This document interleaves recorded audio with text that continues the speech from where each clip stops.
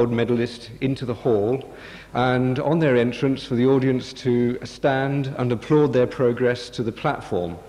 Because they enter at the back of the hall, you will need some signal as to when they're entering. And I won't use winks and nods or semaphore, but simply exit the platform, and that will be your key for spontaneous applause. Thank you.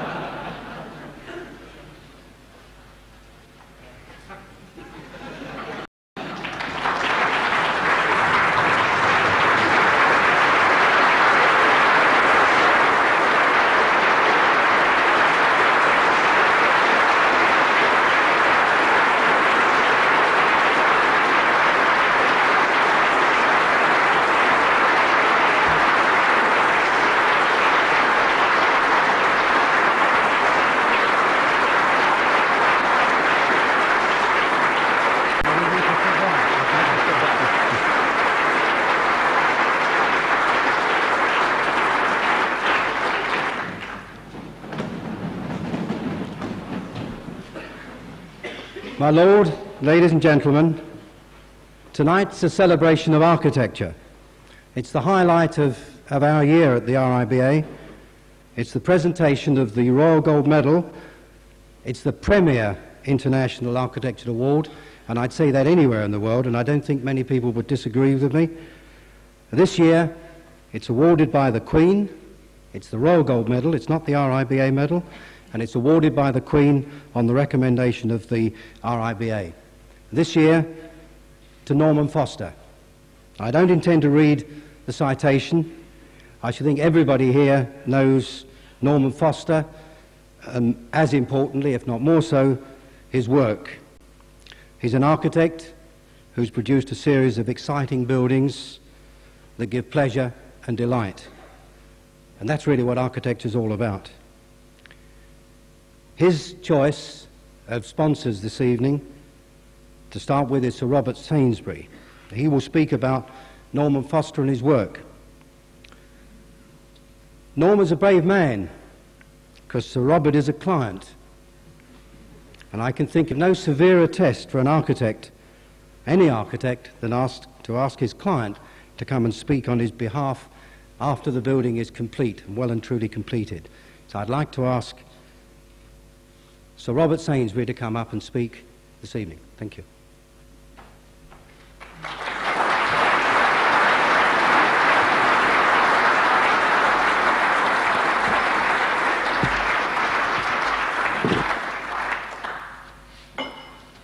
Mr. President, ladies and gentlemen, a short while ago, my wife and I were talking to a senior member of your profession about Norman Foster and his Centre for Visual Arts at the University of East Anglia at Norwich, Norman's first major non-industrial or commercial building. Suddenly, our friend exclaimed in obvious amazement, "My God, you mean to say you're still on speaking terms with your architect?" Well, obviously, I wouldn't be standing here if we were not indeed good friends with Norman. As our experience of that building has grown, so if possible has our admiration for Norman. Our gratitude to Foster Associates remains undiminished. An examination of the varying relationships between professional people and their clients would certainly be very revealing. However, I'm only concerned today with the rapport between Norman and ourselves, resulting, I like to think, in a truly productive relationship, the sort of relationship in which I believe Norman is at his greatest, one which we found unbelievably stimulating. I hope, therefore, that you will excuse me talking about the centre, but really I am not qualified to speak on this particular occasion about anything else. When Norman accepted the commission, the precise site hadn't even been chosen. There was no written brief. There never was one. Norman's task was to give substance to a somewhat ill-defined concept. We wanted him, in providing a home for our collection, to give members of the university the opportunity of looking at works of art in the natural context of their daily work and life. Above all, to give them and visitors to the university the opportunity to enjoy our collection as we had done. Sensual enjoyment being no bar to the pursuit of knowledge or intellectual understanding. All this called for a place in which people could relax, look at works of art in a leisurely manner, if they so wished, or work, read a novel, or just dream away, if that is what they wanted. If this could be achieved, such a place would surely appeal equally to outside scholars and lay members of the public as to men and women in the university. That was Norman's brief, if you can call it that, developed, elaborated in practical terms in the course of many, many hours of discussion and travel during the planning stage. Norman himself has stated, I quote, "The building attempts a sensitive but positive response to the collection. Undoubtedly, the building provides to a marked degree the sought-after environment. It equally satisfies the particular gallery needs of a somewhat eclectic collection containing a great deal of sculpture. It is, in our opinion, a measure of Norman's imagination and flexibility, apart from his innate brilliance as an architect. I would add that as we find the building completely satisfying visually, we did not contradict the person who suggested that Norman's building was the greatest work of art in our collection. Although I wasn't wildly taken last Saturday when a lady in the centre looked around and she turned to me and said, "It's so beautiful. If only we didn't have these works of art in it." I realize, of course, that there are other points of view about the building. It was, I think, that great American architectural writer, Ada Louise Huxtable, who said that architects are such passionate people. That may or may not be true. I wouldn't know. What is true is that Norman's building has aroused extraordinary passions amongst architects and architectural writers, even also amongst some art historians, although I'm not certain that many of them could be called passionate. There has been, on the one hand, intense admiration. On the other, apart from genuine disapproval, a great deal of ill-informed, even hostile criticism. And of course, many attempts by writers just to appear clever. My personal prize goes to the description of the building as a fetishist expressionism. So now, Norman, you know what you have perpetrated. It is to me extraordinary that so many commentators, when assessing the building, have ignored the present-day needs of an art gallery.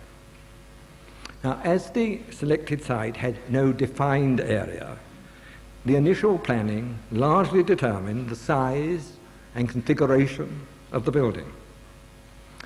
Now, there are, of course, numerous advantages in the flexibility provided by having column-free gallery spaces, as in Norman's building. 18,000 square feet on the ground floor and 5,000 square feet on a mezzanine.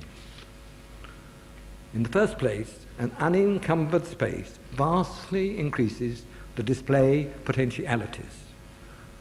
The importance of this is usually, in my opinion, underestimated.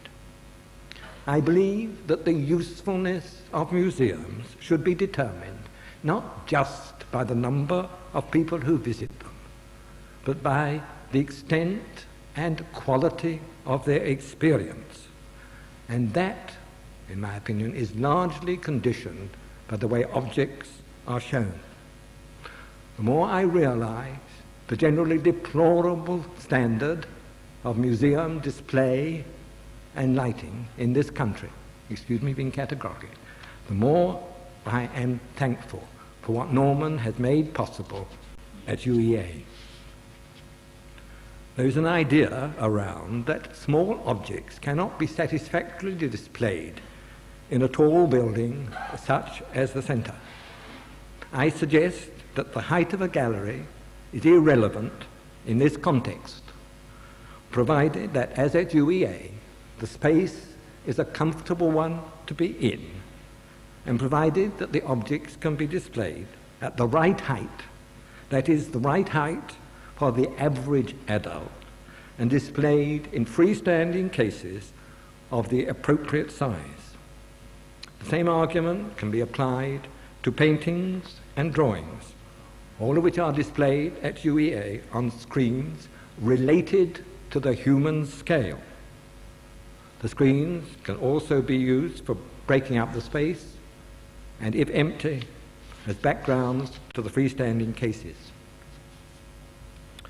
Naturally, an integral part of the display is the lighting, and possibly Norman's supreme achievement at the centre is the quality of light overall, combined with the lighting of the individual works of art. This is achieved by a combination of natural lighting, controlled by photoelectric cells, and manually controlled artificial lighting at ceiling level, directed at the works of art.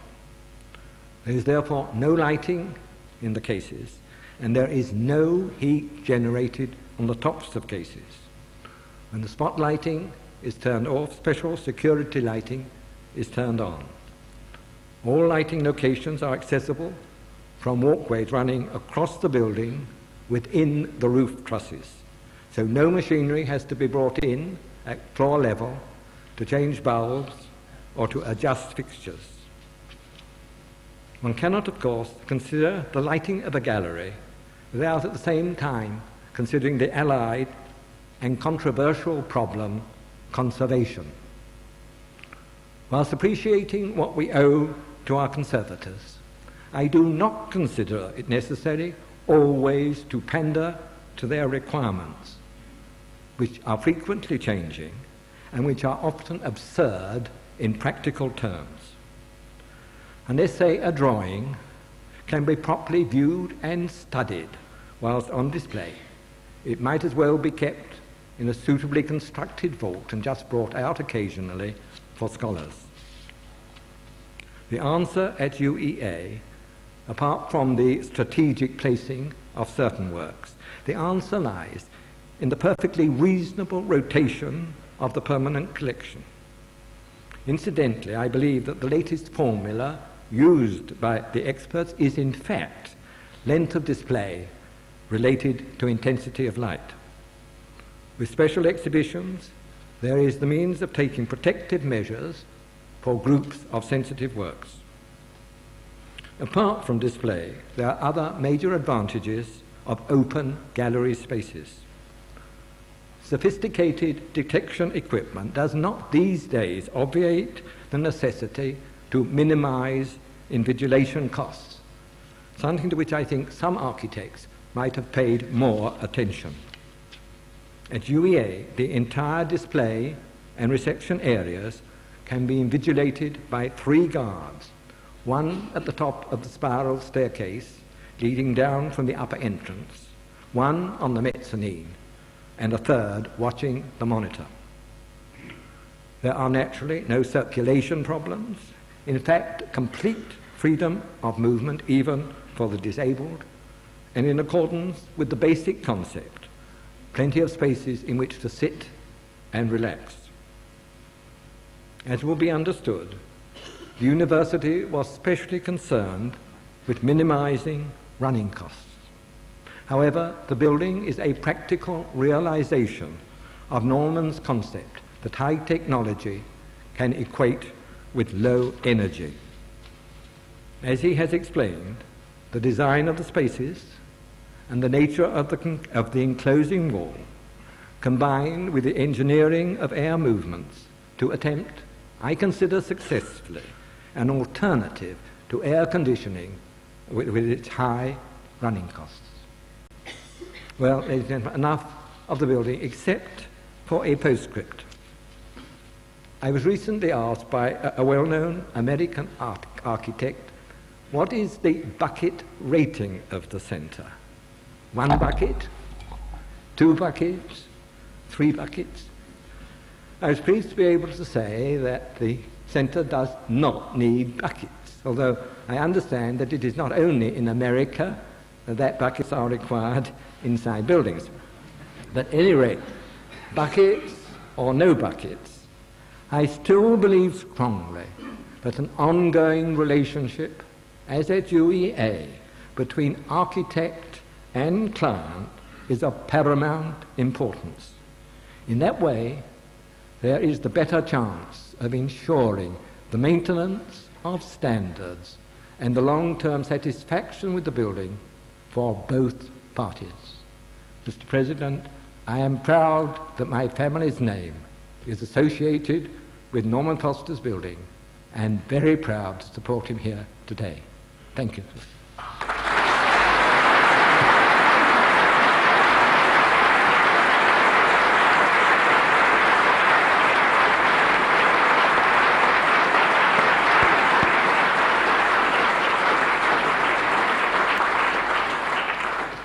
Thank you, Sir Robert. I'm sure every architect will agree that without a client, an understanding client and a good client, the job of producing good architecture is almost impossible. The client is paramount in that requirement. You know, RIBA president served 2 years. Sometimes it seems a bit like a life sentence, I must admit, but having said that, and some of my predecessors are in the audience tonight, will agree with me that it gives you 2 opportunities of doing 2 very pleasurable things, and that's actually investing the gold medal. Now, last year we had Lubetkin, possibly the oldest gold medalist at the time he received it. Tonight I'm very pleased to invest Norman Foster, I think probably is the youngest gold medalist, with his gold medal.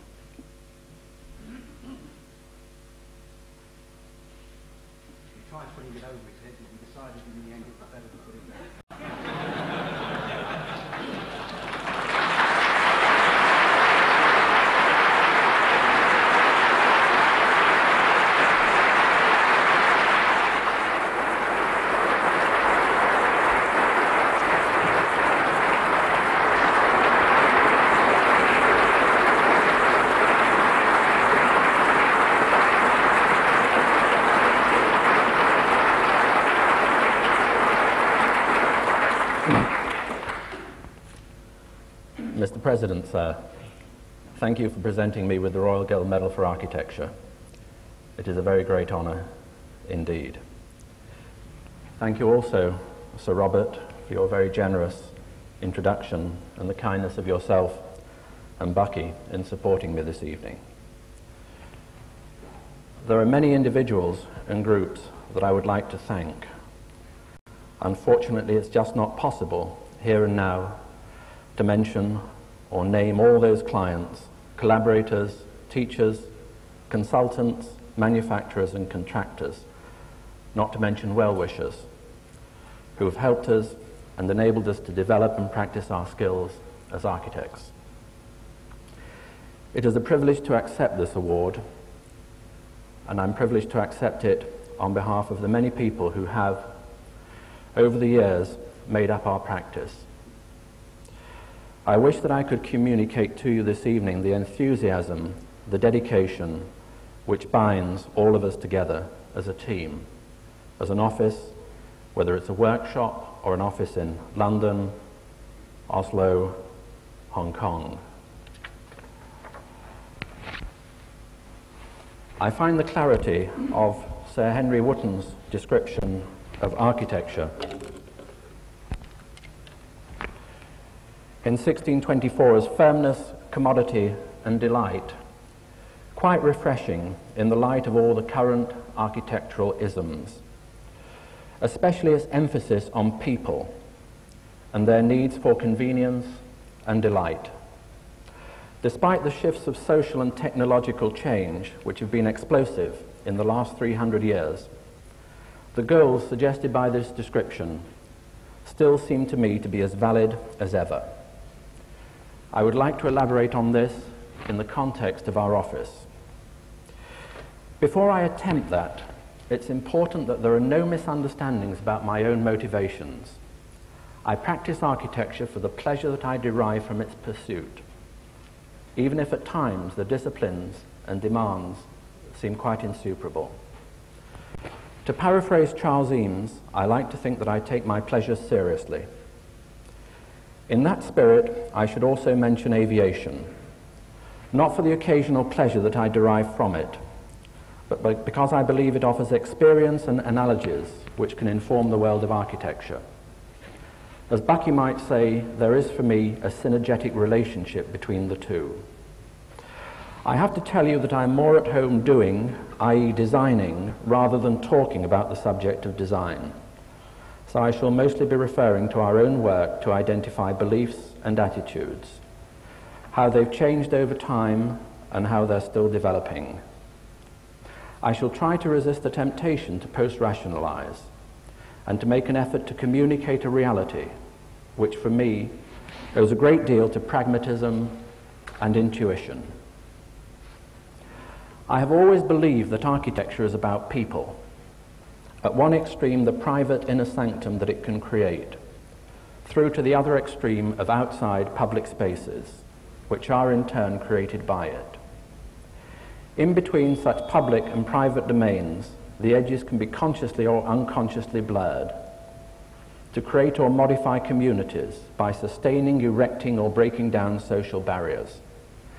Such an approach involves value judgments by attempting to ask the right questions.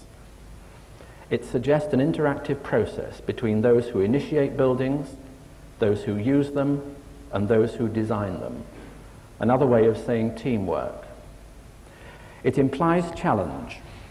Such a process may confirm the status quo, may merely be an audit which rubber stamps an existing model as appropriate for duplication.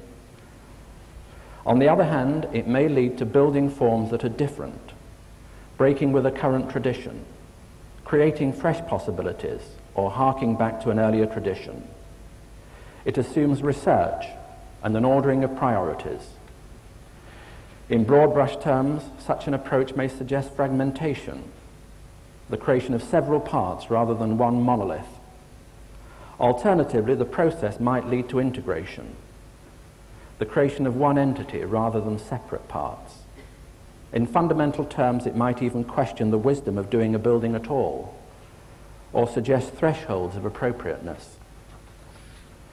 It has more to do with optimism rather than pessimism. It is about joy, and may well be sustained by illusion.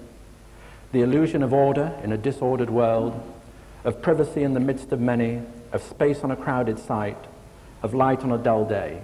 It is also about quality of space and the light that models it. At some point it involves making a building, and unless we return back to the cave, it raises the issue of technology, the art of making things, to quote Persig. The production process as a means to an end. I believe that quality of loving care, if you like, has always been a preferred ingredient, and it is needed more today than ever before. Architecture exists in a time frame. It cannot be separated from the past. In tangible terms, the context of sight. More intangibly, earlier influences and reference points. But architecture exists quite firmly in the present and assumes an attitude to the future and change. Lastly, it cannot be created in a vacuum. The forces which create it are sustained by resources, time, energy, and funds. I should add one further word, the learning curve. Those perceived failures, dissatisfactions, or scores, bonuses, expected or otherwise. Let's call it feedback. When I wrote this, I found myself underlining certain key words and linking them together as threads. The buildings are a complex interweave of these threads, and they attempt to reconcile and integrate those often conflicting issues. The conflicts between subjective and objective, the humanistic versus the scientific, the qualitative versus the quantitative. I shall try to pick apart some of these threads with the help of slides. A first group of slides to identify influences, and afterwards a second group to talk about those social threads and the response of production. Of course, it's a gross oversimplification because there are many overlaps. So I'd like to start with the influences.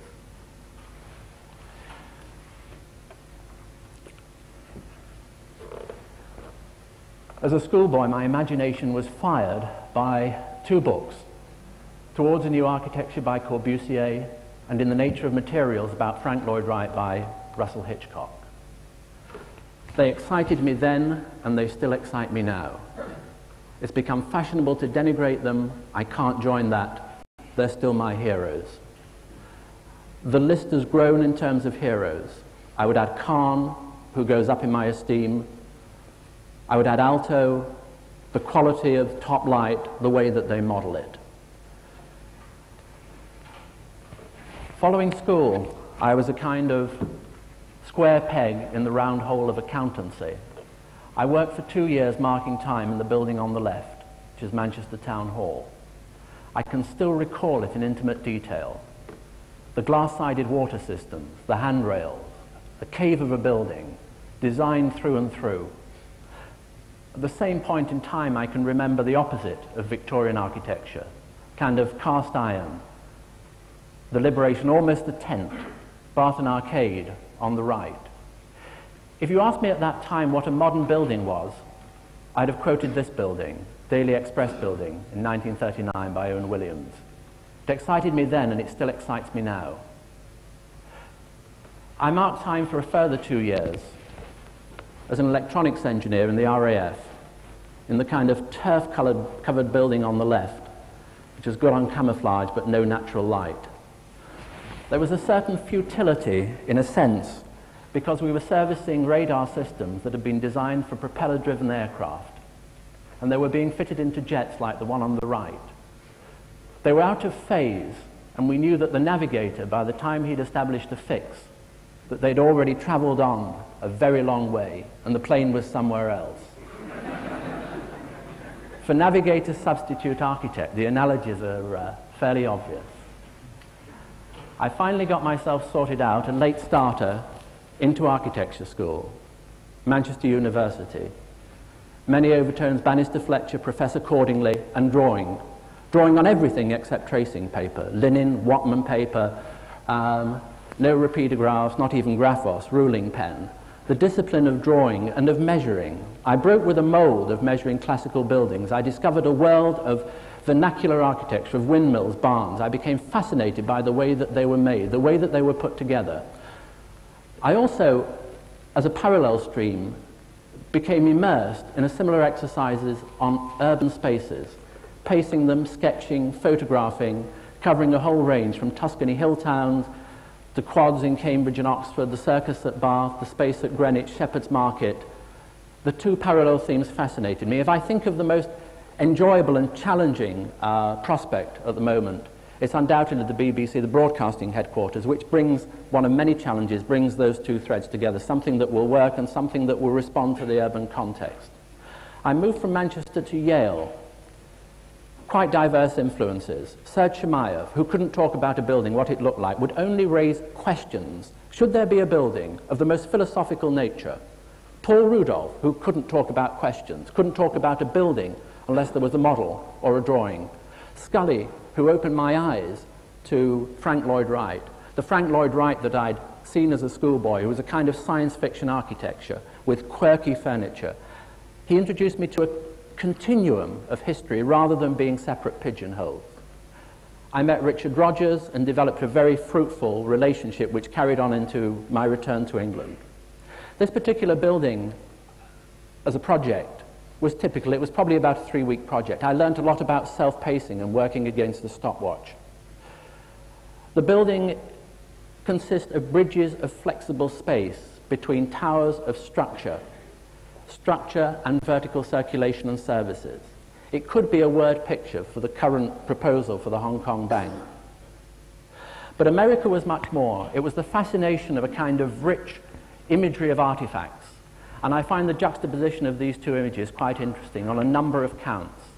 The liberation, the autonomy of the dwelling, the mobility, separate by years, separate by planets, and the expression of that in the one case, smooth and appropriately streamlined, in the other, appropriately articulated.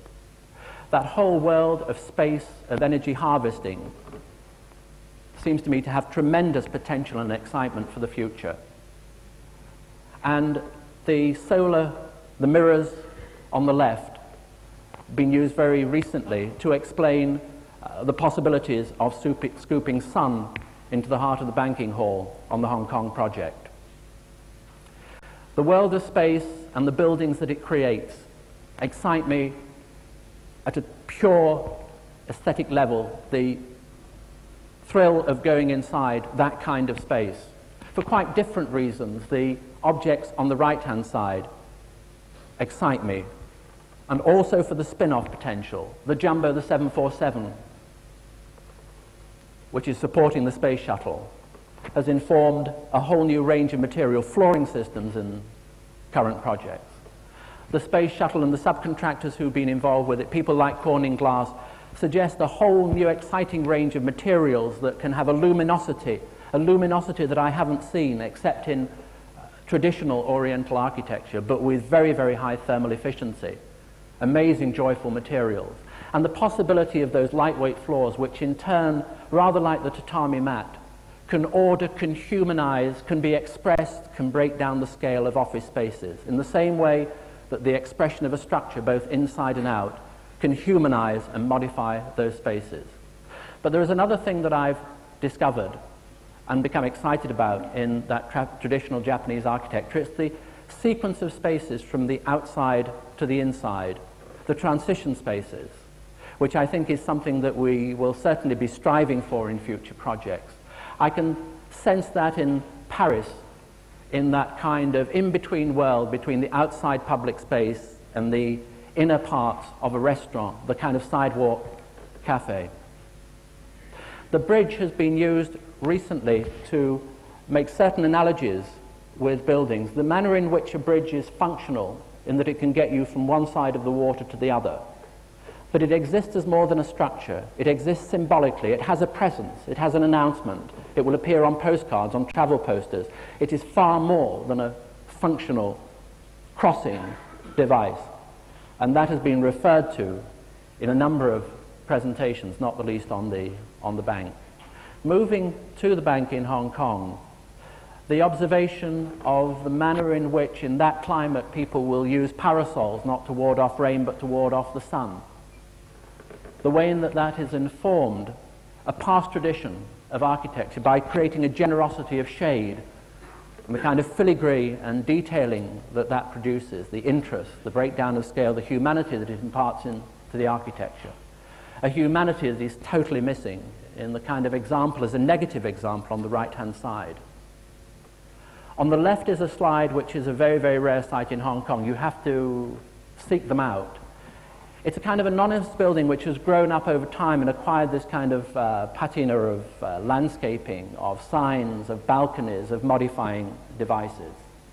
And that richness seemed in sharp, welcome contrast, the kind of concrete jungle of towers. Some slides that have been used recently in the dialogue with the BBC to explain the potential of the site, the Middleton Gardens currently locked as a private, unusable space, compared with, for example, on the left-hand side, Paley Park in New York, kind of marvelous oasis of almost identical size, full of life, full of people, calm, quiet, water, coffee, in the same way that Marlborough High Street and its social focus has been used in conversations with many people, ranging from those who have initiated that project, whether that's Lord Howard or the many people subsequently that we've been into a dialogue determining what is the appropriate requirements, the brief on that site, and bringing together that social focus. Many points made by the High Street. also used in those conversations about the nature of linkage between an old building and a new building, which may be underground, and the question of identities, identities between different networks, different radio networks, different production groups, the vitality of an organization like that, which depends on those individual groups having their own identity, and making analogies with the Casbah in Marrakesh and the fact that that is a winding route with individual traders and all incredibly different, great vitality.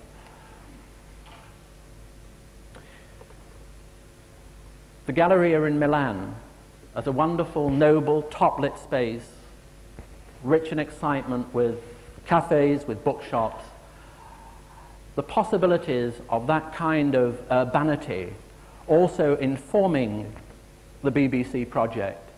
A slide which has also been used to explore and to discuss the concept of creating public space at ground level where it didn't exist in Hong Kong with the bank, a project initiated by the chairman Michael Sandberg, and many discussions using this slide as an example. And interestingly, I have a number of slides of the Galleria, and my first one was taken when I was a student and moving around and measuring those urban spaces. Again, a continuing, sustaining influence. Structures which you move up in, the Eiffel Tower, the whole drama of vertical movement in a building. Again, something that I rarely find in new tall buildings. Certain exceptions may be in things like the Bradbury building where you move up in the heart of the space. Again, analogies with that and the bank building. Different kind of structures, lightweight structures, source material, agricultural buildings. The grain elevators on the right-hand side, the detail from it could almost be like a Snelson sculpture.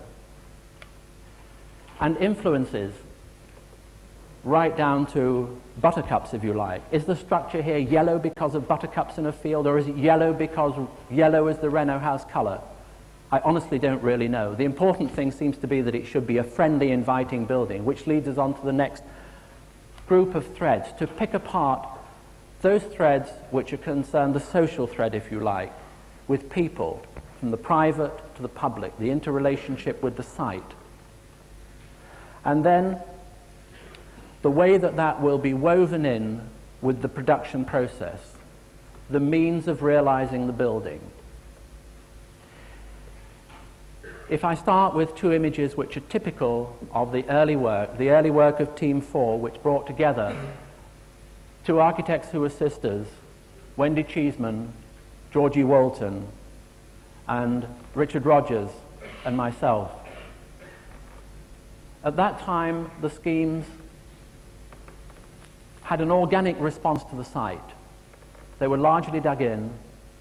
They were hugely influenced by the Shemaev work in Yale on community and privacy. Invariably, they had hard sides to a car route. They would open up to view and sun. They would be in village-like clusters. They were anti-suburban in intent. They integrated landscaping, reminiscent on the left-hand side of a later version on the Willis-Faber roof, which was public rather than, in this instance, entirely inaccessible, but part of an integration into the landscape. And continuing through to now, individual buildings, no matter how small, were seen as models for application in larger schemes, at that time, sadly, unbuilt. A turning point beyond that was Reliance Controls. A client, Peter Paul Hune, who'd interviewed a number of package dealers who'd come forward with proposals for a building for a small electronics factory, 120,000 square feet, correction, 32,000 square feet, £5 a square foot, £120,000. And that budget had been set by proposals from industry. On the left-hand side is typical of those proposals, a kind of office building at the front and a shed at the back. The management box, the workers' shed, the we and they, the posh and scruffy, the clean and dirty. The building tried to challenge that. The commercial constraints were set by those buildings, but with a creative client, they were challenged, and the result was much more in the nature of a democratic box, which was free, was open. The relationship between the production and the administration could change over time. The realization of that was a turning point in terms of its emphasis on component construction. But there is a certain illusion. I'm sure that Richard would be the first to agree with me that really it's closer to a kind of aesthetic of bent cocoa tins rather than the machine aesthetic. There was very much a fudge factor. The components, although they came out of a catalogue, bore no relationship to the potential for adjoining components. But in integration terms, it was quite fascinating. It integrated socially by under one roof, bringing together those people who would otherwise be separate. It also integrated in the way that it would pull light tubes into corrugated decks, the way that it would double use in the floor, very much in a process of integration, a process that had been taken much further. Moving from that to, for me, an important turning point as a building, the work for Olsen's in the docks. Fred Olsen, who'd taken a very personal, very entrepreneurial initiative, very strong belief in social values, and the building attempted to reflect that. But it started by an attempt to ask the right questions. It was created out of a dialogue. I must say that I've never seen the effect on a group of people in my life before. Dock workers with a reputation for vandalizing everything that they came in contact with. Dock workers who couldn't coexist in the same building, I was told, because of their language with secretaries and so on. The transformation was absolutely unbelievable. They became so possessive about this building they wouldn't even allow visiting truck drivers in. Quite extraordinary. Because, quote, the truck drivers are dirty people, they vandalize, they swear. I'm not suggesting the architecture did that in isolation. That would be a nonsense. I would like to believe that it was a reflection of the patronage, if you like, of Olsen's as a company and the individuals that we were working with. Technically, it was certainly an advance on Reliance. The components were more sophisticated, and the tolerances were greater. Correction, the tolerances were tighter.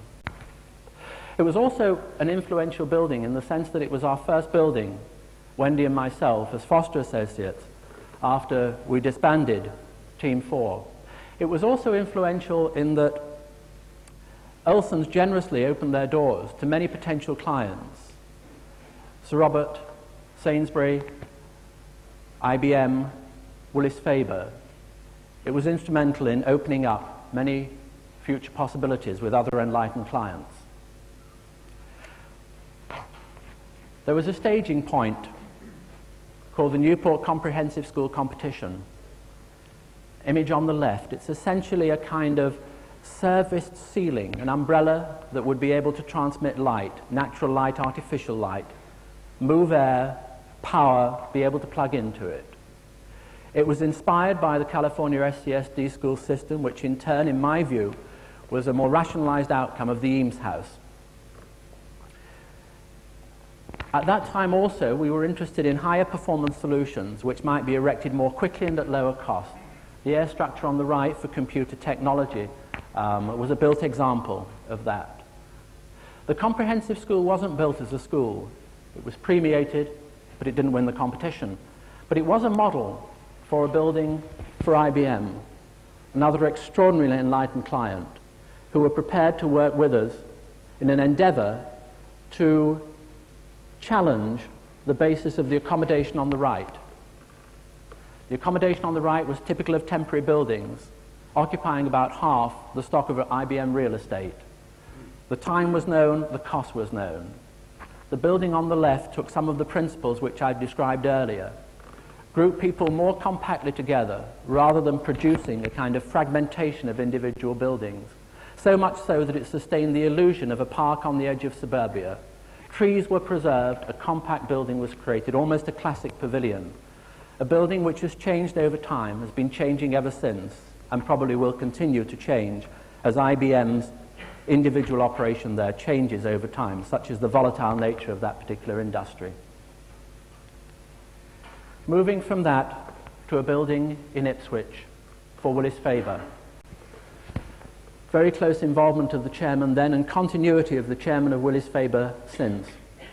But moving back to the opening of that building, the start of the process was really a challenge to whether it was necessary to continue the tradition of high-rise buildings in terms of the social conditions within them in an area which was quite questionable, the edge of a market town. And if it created an embarrassment within, then the kind of sore thumb of these buildings and the kind of waste spaces, windswept plazas that they created at the base seemed quite alien to everything that a market town should be about. In terms of challenging that, the response was a low-profile building, a building that would extend to the edge of the site and would attempt to recreate that winding, medieval, random geometry of a street pattern. Within, the building attempted to challenge what an office building might be about, to inject some joy, some sunlight, some movement, the possibility of a swimming pool, the swimming pool at ground level, generous movement through the sun to a roof garden, a usable outdoor space. These, I've heard on a number of occasions, standing in the background, the then company secretary, Ken Knight, who went with this project from day one with the backing of the chairman at that time and chairman subsequently up to his recent retirement, and explaining to a number of people that the movement through the building, the escalators, that the way that people reacted to each other in the morning and the evening as they passed, that was really what knit the 1,300 people there into a family unit. I believe that the social aspects of this building, to me, far more important than some of the other aspects, such as the designing of components. It was a turning point in that sense, technically. The response, the means to those ends. We'd indicated on the Newport School the possibility of actually designing components rather than taking them out of a catalogue, which was a turning point in reliance. And that, on this project, harnessed the interest of industry, who then ran with it to produce a proprietary product. The right-hand slide reminds me that we also at that time were starting to move into prototypes, into mock-ups, so that the site wasn't the place to learn on, in an endeavor to raise quality, to get higher performance, to get something that would be more joyful. On the right-hand side also, not maybe apparent, the fact that this building had a suspended floor. A suspended floor at that time was thought to be very way out, surely only appropriate for computers. It's interesting that it's now become almost a norm in many developers' buildings. And it's certainly been a commercial lifeline to that company, who've been able to take on board newer technologies by virtue of that particular feature, so that they've expanded their production without necessarily having to go into a new building program. Willis Faber, on larger scale, created a project under the initiation of Kenneth Robinson, who was then the chairman for Hammersmith. There are a number of features which appear in this building. The kind of membranes reminiscent in a way of that air-supported structure for computer technology. The kind of sun in the heart of the building, large scale of Willis Faber. The possibility of entrance gates at the corners, in some ways perhaps reminiscent of the church on the adjoining site. One could talk about these, but much more fundamentally was the abolition of that dreadful traffic roundabout, the fact that it could move away and a park could be created alongside. It was the goal of a triangular force, if you like, between getting something that in the absence of subsidies would be able to sustain itself financially. That was the first point. The second point, something that would work operationally. It was a transportation interchange. It would have to work for tube trains and buses. And thirdly, it would have to work for people. It would have to work for the community. I talked at the outset about the threshold of appropriateness. And when changes were such that it wasn't going to be a triangle, and only two of those would be left, and there wouldn't be a community heart in that, it would be a regular high street development, then we felt it was appropriate to withdraw. And with hindsight, I'm absolutely convinced that that was the right decision at the time. Moving across to integration of a different nature, which Sir Robert has talked about at length, the integration of a collection, private collection of works of art into a university. And then in the building itself, smaller scale, the integration of quite diverse activities under one roof for the cross-fertilization that could be sparked between those areas concerned with the display for the contemplation of works of art, the attempt to create a noble, generous, relaxing, living area, living space for it, alongside the teaching areas concerned with the teaching of the history of art and the integration of public spaces within it. So Robert has talked at length about that, about the devices to that end. Certainly it wouldn't have been possible without the then Vice-Chancellor, Professor Thistlethwaite, the university who were able to realize the building, the partnership between us all, and in terms of seeking the performance goals that have been described, a lateral transfer at this point, again another perhaps turning point on the production process, a transfer of technology from aerospace industry into the building, superplastic aluminium, which would achieve building components more integrated, higher performance, and would do more than just keep out the rain. I talked about joy. I would talk about joy in terms of the people who inhabit buildings. I would also talk about joy in terms of the materials themselves, the potential for a richer vocabulary. This is the competition that we won in Frankfurt for a national German indoor athletic stadium. The progression here, I would say, is interesting in that it takes further that integration of a roof, a thin membrane that can incorporate natural lighting, the services, the structure. It's reminiscent in some ways of those earlier Team 4 projects in the way that it digs itself into the site far more organically. And I would submit in one sense it's more functional than some of the other buildings. It's more functional in the sense that the entrance space announces itself far more audibly. To Hong Kong and the competition for the bank headquarters. Hong Kong is a city of skyscrapers. I'm told there are more there than any other city in the world. The kind of spaces, the traffic, the manner in which the pedestrians are relegated to very much third place. Slide on the right, not untypical of pedestrians moving under roads. The kind of inhumanity of those buildings, the anonymity of them, both from the inside and the outside, was something that we felt it was important to challenge. And as a starting point, the possibility of actually physically lifting a building into the air to free the ground plane, to create an extension of an existing urban space, to create a public plaza at the base of this building. I used the doodle on the left-hand side rather than the more complex drawn-to-scale section on the right. It was a fast doodle to try and explain what the building was about in its essence. And those shaded areas up the building are reception areas in the double height part of a structure, which would be gardens in the sky, so that there would be a sequence of space from the plaza, the main generous entrance space, into a lift, release into a larger space in one movement, the lift only stopping at those landscaped areas up the building. And then, by escalators, very much in the manner of the Willis-Faber building, to more gently traverse to spaces above and below. An analogy, if you like, close in spirit to a vertical cluster, a series of village-like clusters, one on top of the other.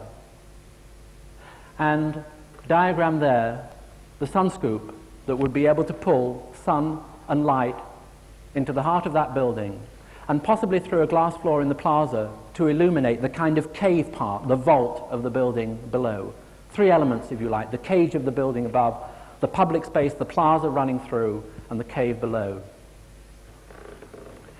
The first drawing on the scheme was by a man whose name is written in Chinese and also English on the left-hand side, and brings forward a number of the sort of subjective aspects, but very important aspects behind this building, or indeed many buildings, all buildings if you like, in Hong Kong, the whole issue of feng shui.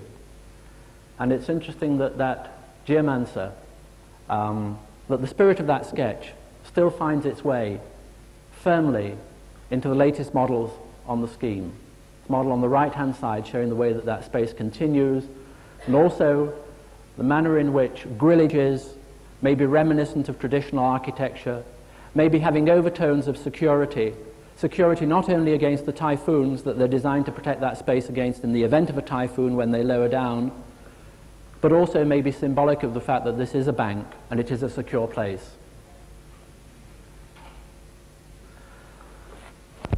The two slides on the left, you will never be able to make out what they are. They're two checklists for flying a light twin. One on the top is in black, and that's the checklist when all goes well. One at the bottom is in red when it all goes wrong, and it's the emergency checklist. And there are really two kinds of pilots. Those who take off, and when the engine stops on takeoff, they're surprised. Those who take off, and when the engine continues going, they're even more surprised, because they expect the worst. Various adages like there are old pilots and bold pilots, but there are no old, bold pilots. I think it's a bit like that as architects. We expect the worst, we're prepared for the worst, it will never guard us against the worst. Murphy's Law sees to that. But if nothing else, it inspires a spirit of testing. And the gentleman up the ladder there on the right-hand slide is peering to see if he can see the water leaking through the prototype Sainsbury Centre panels. A process which has continued on other projects. The chopped-off aircraft on the left-hand side is doing its darndest to push water at typhoon force into a mock-up prototype assembly of the glass wall for the Hong Kong building, and testing it to the point where it goes beyond the typhoon loads, testing deflections. The slide on the right, if the left is at Cupples in St. Louis, the slide on the right is in New London, Ontario. It's in their wind tunnel, testing the whole effect on the facades, the microclimate, the kind of conditions that you would expect on that public plaza, which also inform those red grillages to modify that climate directly as a result of the wind tunnel test. But if I talk about tests, then I'm talking about tests not only at a quantitative level, I'm also talking about those tests at a qualitative level. In other words, does the end process of that look right? Does it feel good? Does it give some joy? Does it achieve those architectural aims of breaking down the scale, giving a filigree of detail, responding to the climate, creating a building which is more human, more enjoyable both inside and outside? And if the answer is no, then it's really almost of academic importance whether it meets the other tests. The testing of that in terms of artificial skies, on the left-hand side in Innsbruck, where there's the largest artificial sky available in Europe, testing the effect of those grillages. On the right-hand side, a very large-scale model of the banking hall, to be able, with lasers and other devices, to be able to determine the nature of the sun scoop, the way that that light would be reflected into the heart of that space. Would we want it as a soft diffuse light, or would we want the brilliance, the harshness, almost the dazzle of a sunbeam? And then the quality of a glass floor, what would it look like, and how far can we go to demonstrate that and to communicate it to others? The slide on the left-hand side gives a view of how that looks on a model. On the right-hand side is a part of our office. I don't really quite know whether to say office, workshop, warehouse, or whatever, because I think the edges get very blurred in terms of the way that we work as architects. The group to the left of that, making a film of it for communication in Hong Kong. The whole question of mock-ups and prototypes. On the left is a module. You can get an idea of the scale of that by the man standing on the right of it. That is a translation from a model which is about 1 meter long, which was made in timber and plastic. And on the left is a full-size model as a mock-up, also made out of timber and plastic in Tokyo. The eventual transformation of that in southern Japan, the Arco works, is on the right-hand side. And rather than show the whole thing, the testing was quite interesting. It didn't work in the first instance, so it was a good job it was tested. It was the right place to find out how to make it work rather than finding out on site. But I draw attention to the ritual of leaving shoes at the threshold. I talked about loving care earlier. I talked about working with industry, about people. And certainly the possibility in this instance of last year, for example, being able to design down to the detail of ashtrays, toilet roll holders, ceramic ware, taps, was only really possible with this kind of attitude of mind as a partnership with industry.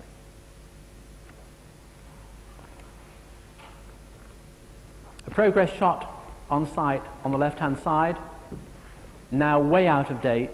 The building has already gone up to 10 stories and is moving down below 3 stories below ground, simultaneously building up and also building down.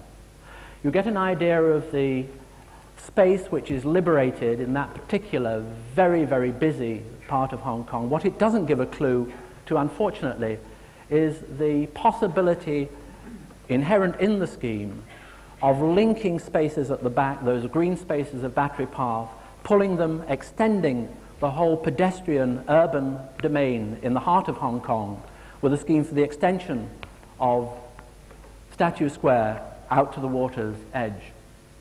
The montage on the right-hand side, giving some clues about the building, and also, in a way, making a point about some techniques of bringing together photography and more traditional model-making skills, the kind of traditional model-making skills which we might see in one part of one of our bases, traditional model-making, but in the background there, you can see full-size mock-ups of a lift car, parts of the bank, and on the right-hand side, the kind of activities that are typical of that part of our office, or workshop, or whatever one calls it. The links with production, with actually making, are really quite important. The people on the right-hand side are those designers in the office involved with the furniture on the left. Furniture which is, again, a model for a possible later production run. Quite interesting, that relationship with almost a kind of cottage industry, really very, very much towards that linkage of making, very, very impossible to separate out. If I contrast these two images of this building, recent building for Renault, it's in a way to try and make the point to myself that I find it very difficult to indulge in dogmas.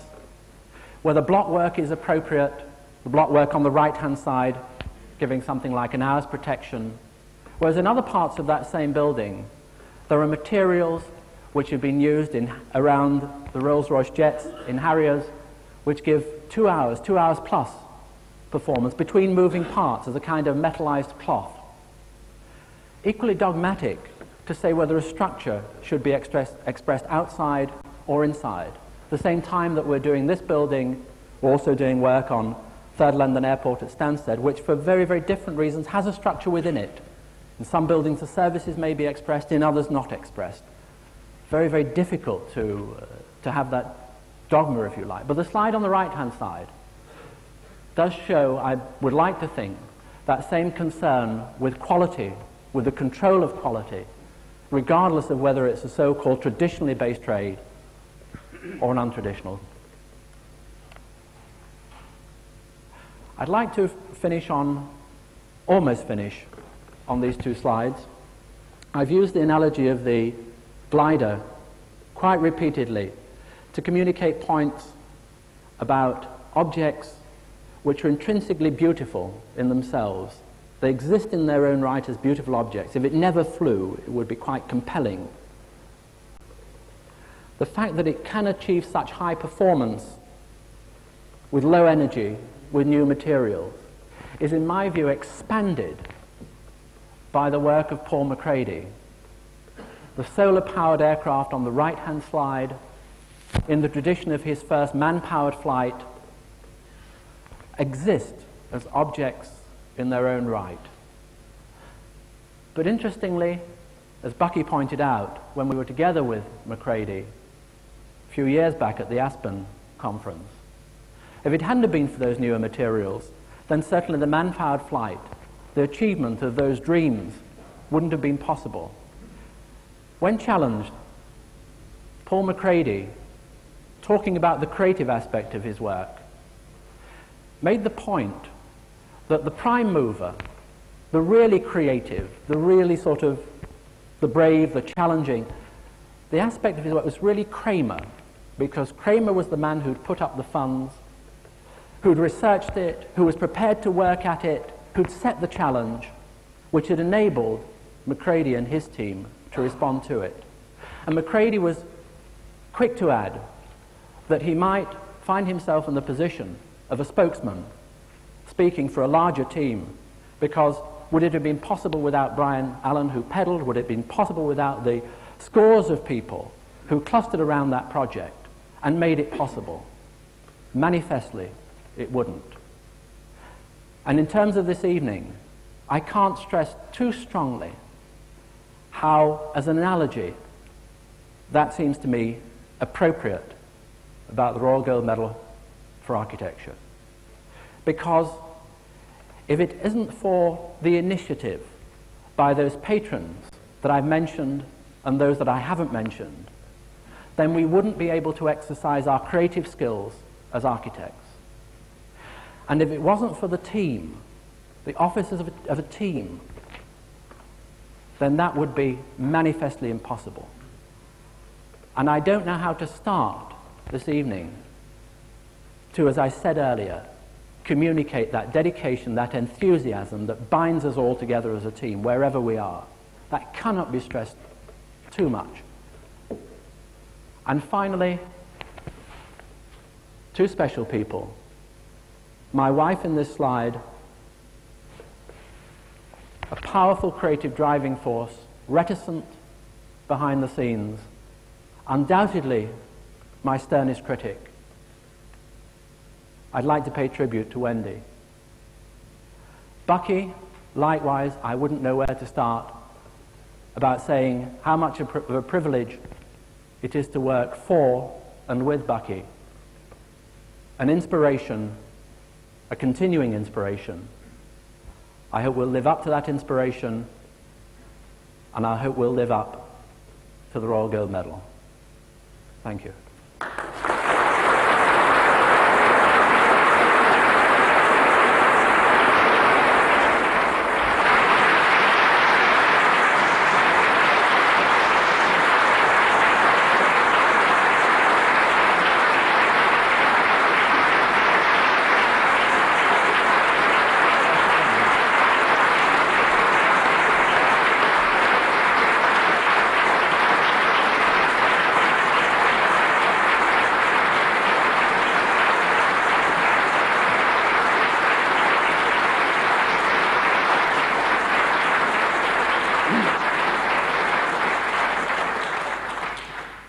I don't have to say anything, you've just said it.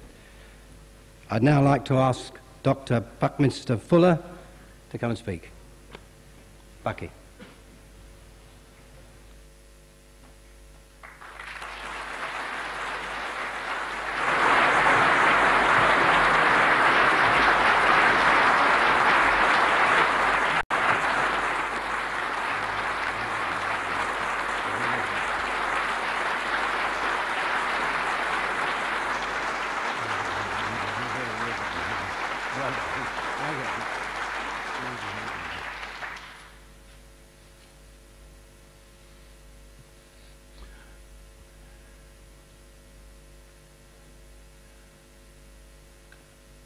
I was born in the 1895, quite a long time ago. And I've lived through very great changes in potentials of humanity, the accomplishments of humanity. I really, having been through those experiences and having radio participation in technology, I can't tell you how moved I am by the talk that you gave, Norman. It was magnificent. I'd like to, if I can, put Norman and our present experiences here into perspective, trying to understand a little about what's going on in this relation to what we've just been witnessing and hearing, into where humanity now is and where we may be going. have to recognize that humans have a capability absolutely unique as far as our knowledge goes in this universe. Many creatures have brains. The brains of all creatures are all coordinating information coming from outside the creature, bring that information inside the skull into the brain, and giving that creature then information about its environment, stimulus. All the information is always special case. It smells a little differently from that. But humans have, in addition to this brain, which many creatures have, mind. And mind has incredible capability, not manifest by any others than human beings, as far as we know. Human mind has the capability to discover from time to time relationships existing between the special cases that in no way manifest by any smelling, touching, seeing, and hearing.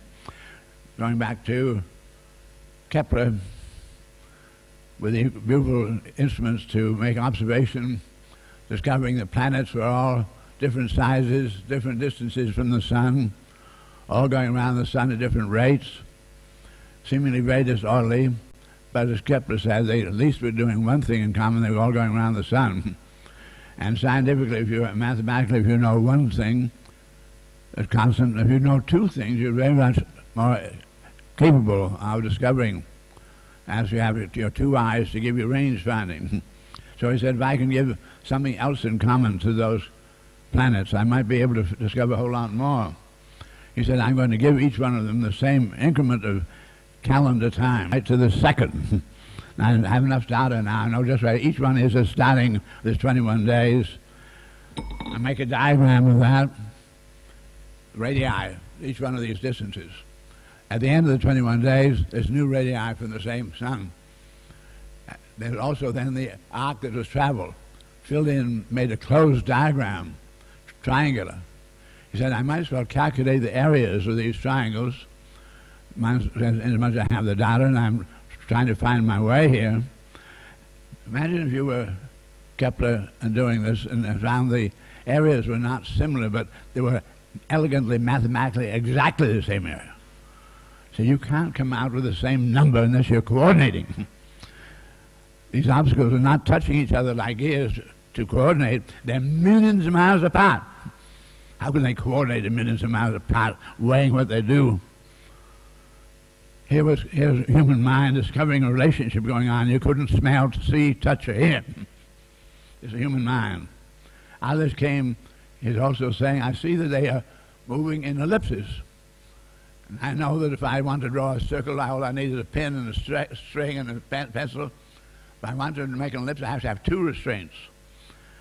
And I know because they're going around the sun at different rates at times when they bunch together, much more than others. And the bunched part group begin to affect the non-bunched in, pulling, making a second pull. So there's obviously, clearly a tension pulling through the universe here over millions and millions of miles. Here's human mind, the great difference. Humans are now, all this, how that came across, Galileo measuring the rate of falling bodies, discovering a second power acceleration, out of which came Newton's 100 years later, putting those together and discovering the mass, the interaction between two celestial bodies was varying inversely. It's the second power of the arithmetical distances intervening. If you double the distance between them, you would decrease the interaction to 1/4 what it was. Professor Goddard paid great attention to that. Nobody did up to that time. Goddard saw then that if we're already on a planet that's going around the sun, we're making 66,000 miles an hour around the sun right now. He said, we are also on board, so you and I are going around this personally 66,000 miles an hour. And the bicycle lying on the ground is going around 66,000 miles an hour. If I pick the bicycle up, stand up, and get on it and pedal it, I can go a little faster. And every time I go a little faster, it tries to leave the earth. That's why it gets stiffer and stiffer. So if I had some way of accelerating the vehicle, every time we doubled our distance away from the earth, we reduced the tendency to fall back in to 1/4 what it was before. We don't have to go out there 100 miles, and 100 miles in relation to our planet Earth, 8,000 miles diameter is nothing, practically in the skin of it. Out of this came then humanity beginning to operate in space. We've always been operating in space, but consciously operating in space. That's the era that Norman is taking us, leading us into in the way of capabilities to cope with the very incredibly big patterns. Now, I want to recognize that all humans were then always born naked, absolutely helpless for months, no experience, they were absolutely ignorant, given hunger and thirst and curiosity to drive us to take initiatives, to learn only by trial and error. We know of our planet probably being around 4 billion years old. We know of humans being on our planet for about only 3 million of the 4 billion years. We only have about 8,000 years of any knowledge of what has happened to humans on this little planet, so we know very, very little. But what we have learned by trial and error has finally brought us to having this vocabulary, this ability to communicate with one another. I feel then something about humanity. We use that beautiful mind now to develop the capability to destroy all humanity in 1/2 hour. As you have to say, did the universe bring us into, give us an extraordinary faculty just to develop the capability to destroy ourselves in 1/2 hour? Out of the world that Norman was showing you, something's been going on, which has been going on since my birth. Nothing to do with my birth. I just happened to come in at an inflection point of history. I came in when I was born to humanity. Reality was everything you could see, smell, touch, and hear. You say, let me see it, I'm a realist. The year I was born, X-ray came in, you couldn't see it. The year I was born, wireless came in, you couldn't hear it and see it. When I was 3, the electron was discovered.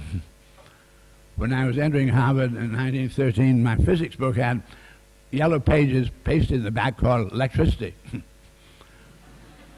We were entering an era of invisibility. Today, 99.999% of everything is going to affect all of our lives tomorrow. The development is being conducted in the realms of reality, non-directed contact with our human senses. Society has very little sense of what's really going on in this period, which Norman Foster has come into and really developed extraordinary leadership and being sure to pay attention to some of these gains. I'd like to point out in relation to structures and building. We have always in the universe tendency to expand and contract. We're not operating perpendicularly parallel, we're expanding and contracting. And in this expanding and contracting, the expansion, which we call radiation, brings about pressure, compression.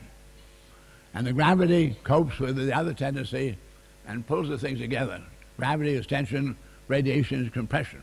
And all building, all structuring, all interaction, every realization physically is an interplay of that push and pull. In the world of tension and building, compression, we entered the Stone Age, absolutely ignorant.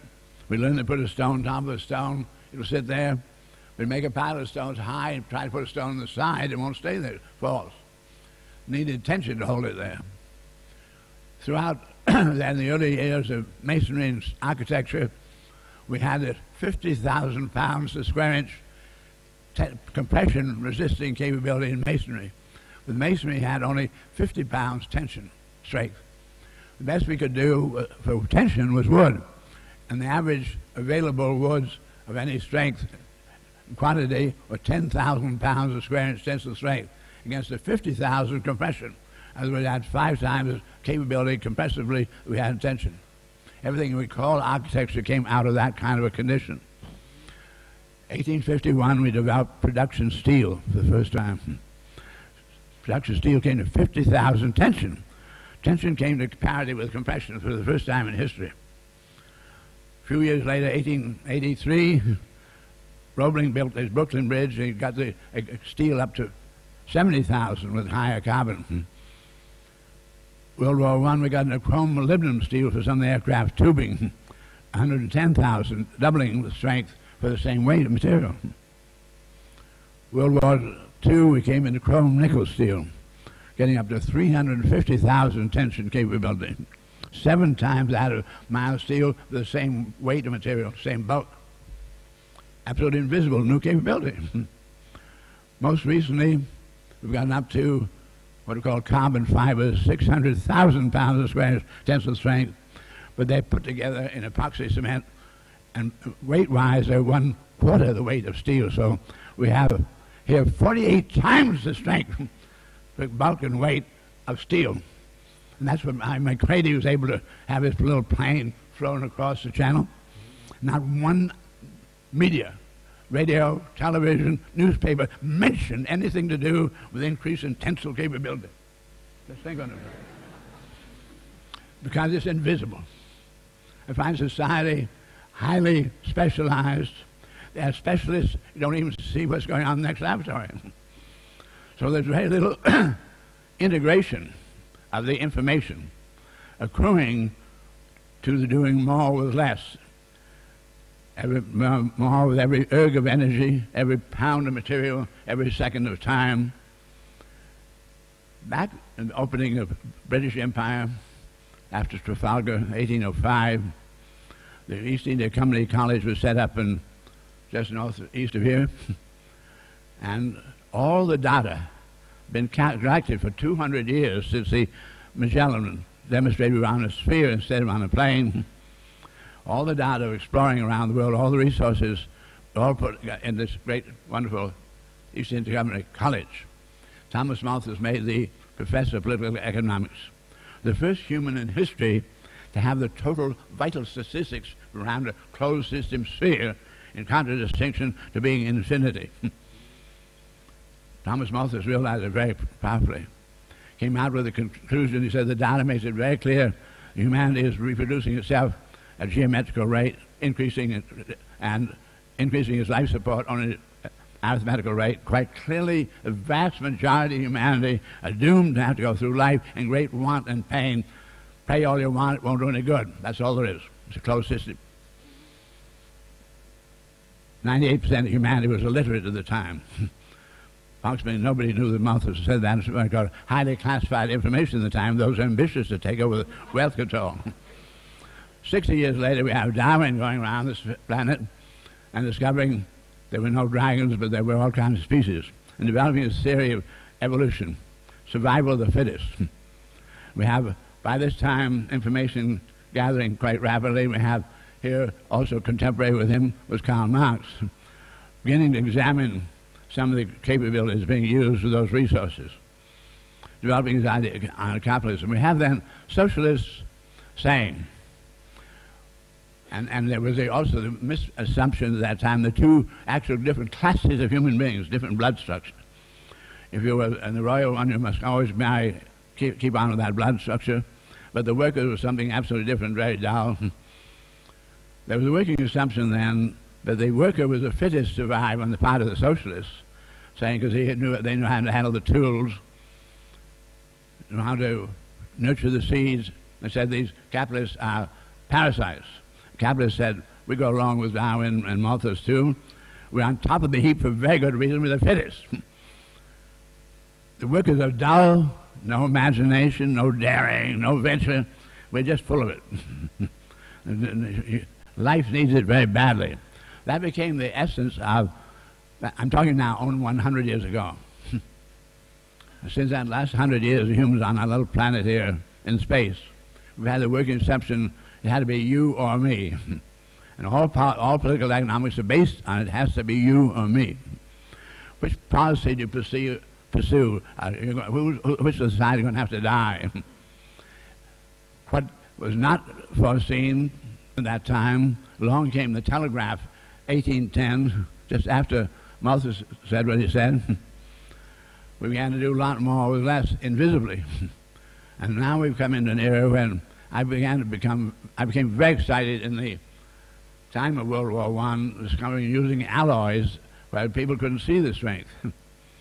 And I realized there was a possibility that someday we might be able to do so much with so little. We might be able to take care of everybody. In the meantime, world society has been actually deliberately channeled into specialization.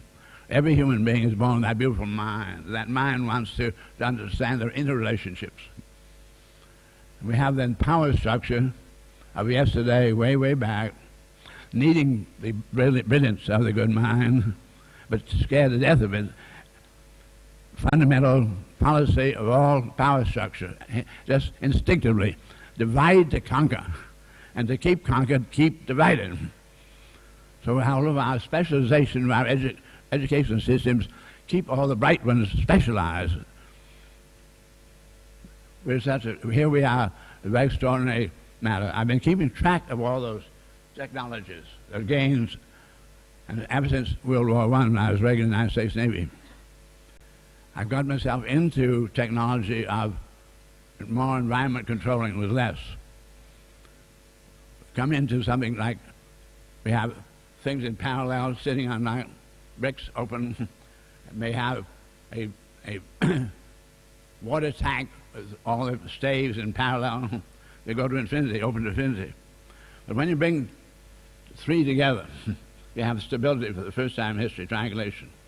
And all we now know, I'm going to have to say something fairly important here, though the Greeks give us solids, and you all talk solids a whole lot still, physics has found there are no solids. The electron is a remote from its nucleus, as is the Earth from the moon in relative diameters. We're in a universe where nothing touches anything else. While Newton then did find the mathematics of this interrelationship of celestial bodies, we haven't realized that's what's going on in all those alloys there too. There's an extraordinary invisible structuring of atomic structures. Anyway, I've kept track of these things, and the point is that if there are no solids, there are also no spheres. The sphere is defined by the Greeks as a surface equidistant all directions from a point. It has to be solid to have all directions from a point. We now know there are only something we would call spheric experiences, but they are all of them not polyhedron anymore because there are no solids. They're polyvertexia. This is something very simple I'm saying, but absolutely germane, because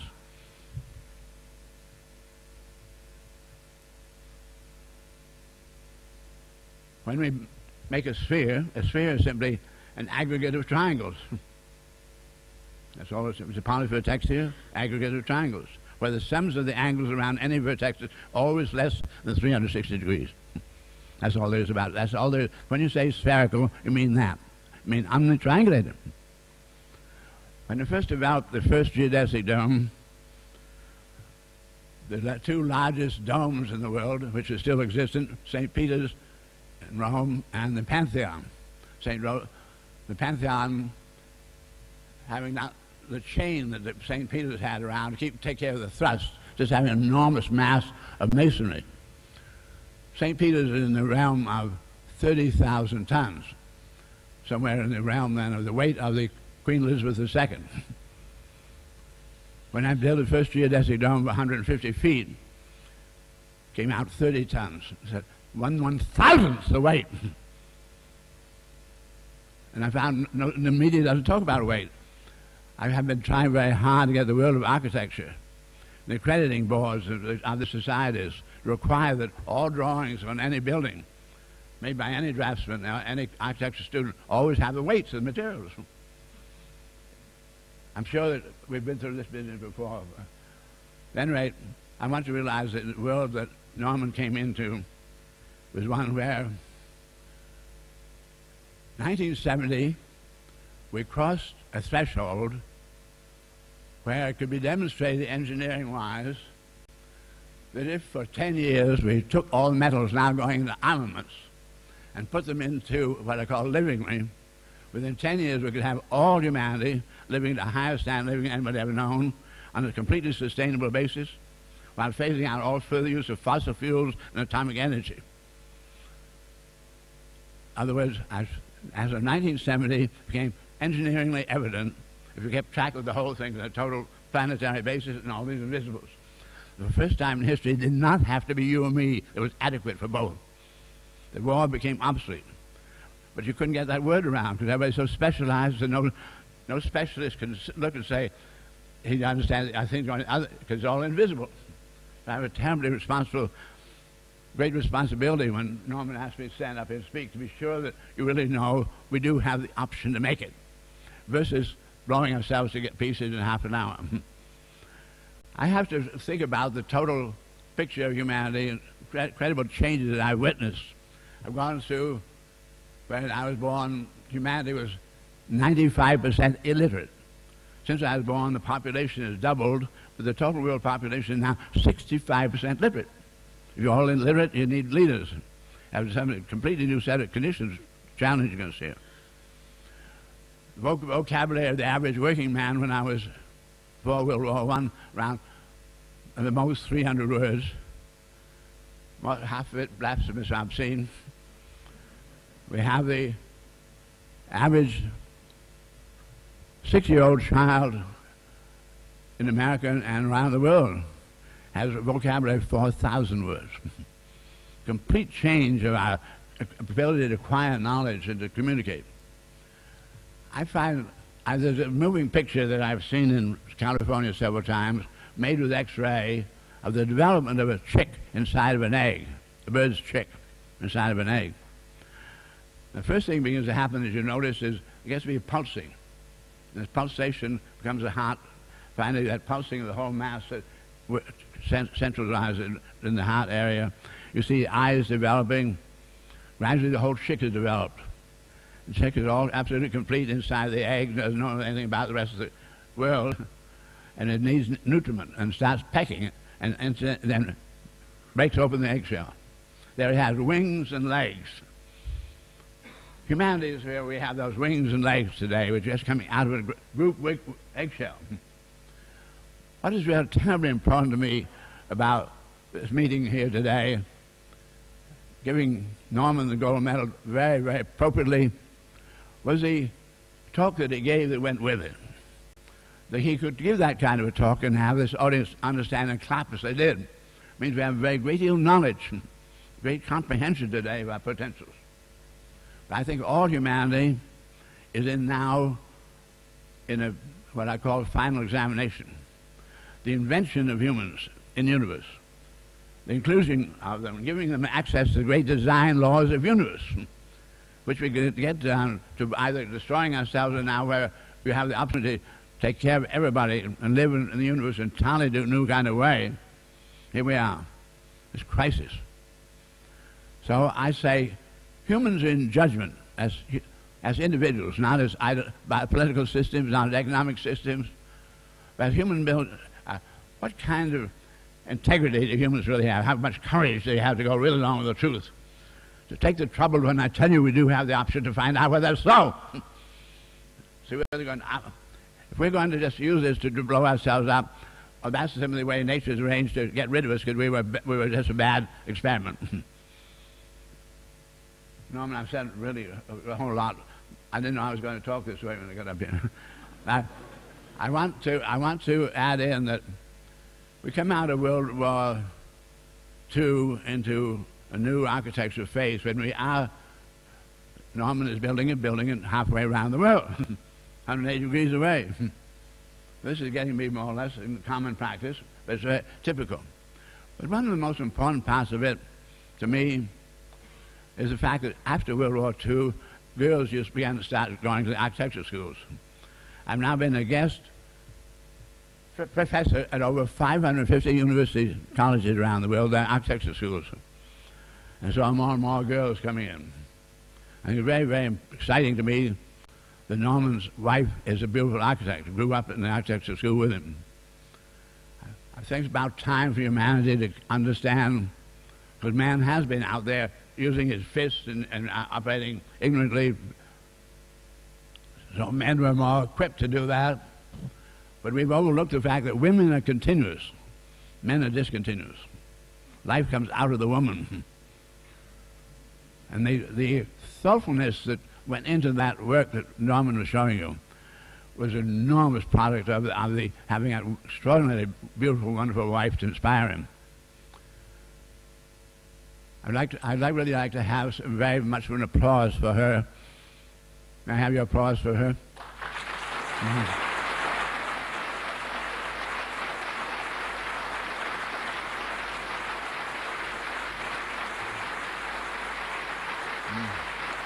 Darling, stand up. Get her, stand up. Stand up.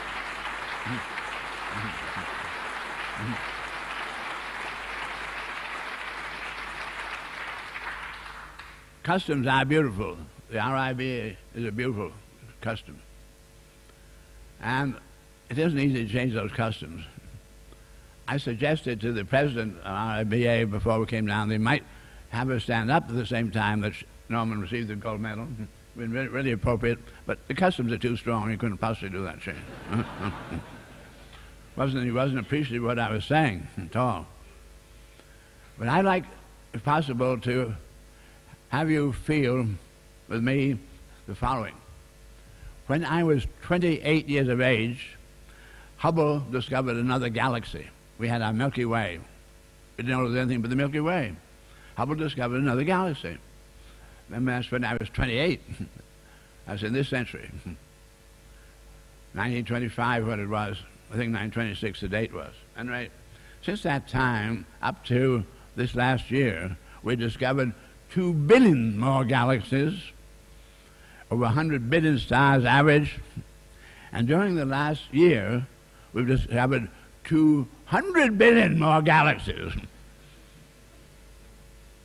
I want to know we're going in the microcosm in exactly the same way, but we haven't caught on to seeing the individual atoms and not realizing the interrelationships between them following the same Newtonian laws, and that's why we have the extraordinary kind of alloys that we have. Anyway, darling, beautiful people, I really overstepped my time. You gave me 10 minutes, and I haven't been too much over it. I'm giving you about 20 minutes of it. And anyway, architects have a very extraordinary responsibility in the area of specialization. They really do have a responsibility putting things together to deal in complexities. And Norman's whole discourse made it clear how much he really had to cope with, the enormous amount of information to be coped with, and to cope with really effectively. We do have the computer, and the computer is going to make a lot of differences. But darling people, I want you to realize that in the area of specialization, the architect is really all we have whose business is with everything.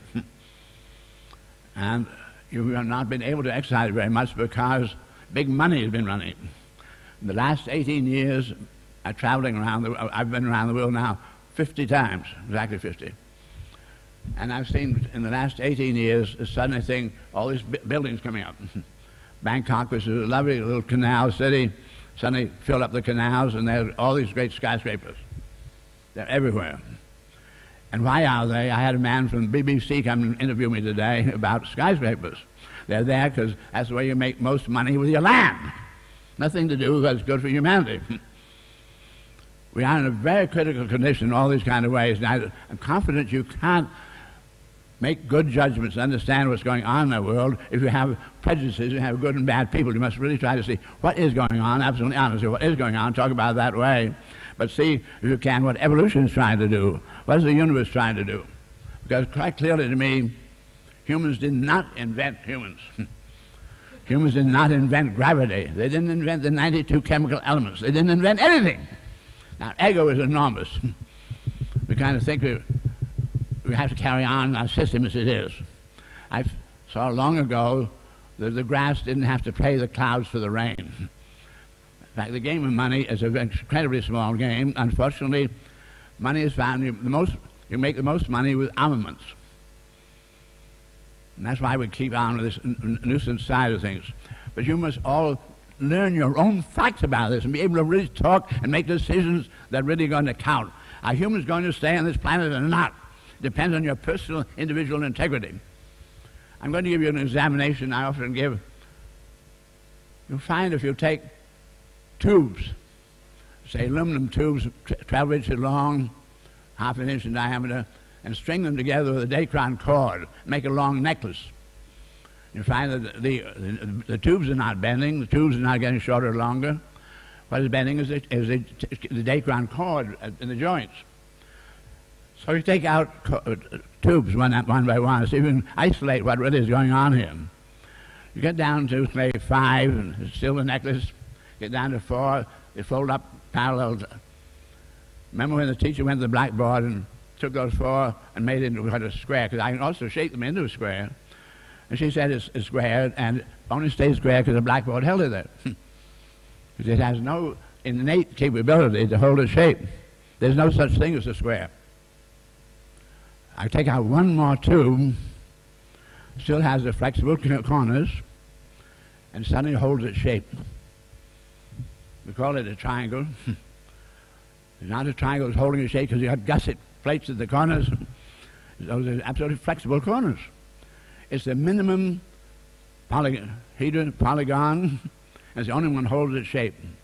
Anything in the universe that you've ever said, I recognize that shape, has to go back to a triangle. Now, I've given you about a triangle. We want to know why it holds its shape that way. Very good idea. You learned about the lever long ago.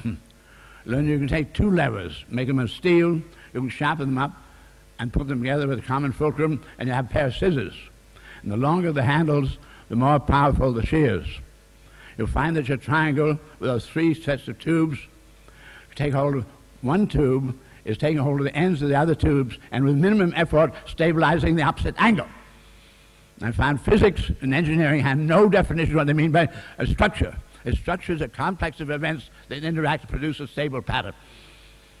Now, I'm going to also give you this, you must do it in your minds. I'm going to make a triangle. Now I'm going to make a triangle a little bigger. Edge reads 2. Add a little triangle at the top. I'm pointing to the center of gravity of the triangles. One little triangle, 2, 3, 4. The edge reads 2 and reads 4 triangles in there, right? I'm going to make the edge read 3. Point to the center of gravity. 1, 2, 3, 4, 5, 6, 7, 8, 9. Now I'm going to make edges 4. 1, 2, 3, 4, 5, 6, 7, 8, 9, 10, 11, 12, 13, 14, 15, 16. You can say triangling instead of squaring. Now, I've just demonstrated to you experimental evidence that only a triangle holds its shape. Nature is continually second powering, and 2 of the greatest laws we have, Isaac Newton's inverse ratio are the second power of the relative proximity. You have radiation law from Einstein, E equals mc, the second power, little c being the radial speed of light. But light goes in all directions, and the gravity reaches in all directions. That's why you have to have the second power. Nature is continually second powering. I'm saying to you personally, I've given you some experimental evidence just now. Every square is 2 triangles. Nature is always most economical. When nature is second powering, is she triangling or squaring? Answer me. If you don't have the integrity and guts to go along with experimental evidence, we're all through. Nature is triangling. She never does anything else. That's all she can do. There's no other shape that holds the shape. I'm really shocked. You're the first audience I've had that didn't finally agree to say triangling. I say, if this is very bad. My great designers, architects in the world, if you don't dare go along with experimental evidence, we're all through. I said we're going to stay here if we have integrity. Integrity really go along with the truth as we find it. Because they taught you that at school doesn't mean you have to go along with it. Simply, I've given you some very sharp experimental evidence data coming out of what we call pure scientific mathematics, where you deal only in experimental evidence. No working hypothesis. Right. Dear people, there's a pretty severe note at the end of Norman. But Norman's talk and his work around the world are manifest of the highest integrity and courage to really go along with the information we have. That's the very essence of our meeting here today. Norman, I really salute you for your example of integrity. Dear people, I hope you all have it. I'd like to see you tomorrow. Bye.